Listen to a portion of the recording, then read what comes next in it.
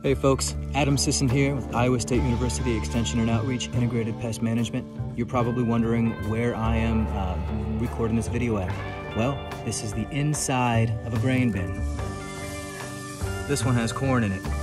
This corn has been in the bin since last fall, and it's all nice and dry and healthy, ready to be moved. But there is a proper way to store grains so that they don't get moldy and so that they're ready to be moved when the time comes. And if you're wondering about how to do that, visit Iowa State University Extension's resources on grain storage. Just do an online search for grain storage, Iowa State. P.S. Don't play in grain bins. There's a safe way to enter them, and there's an unsafe way. People can die in a grain bin, suffocate if the grain collapses down in the middle. So anyway, be safe.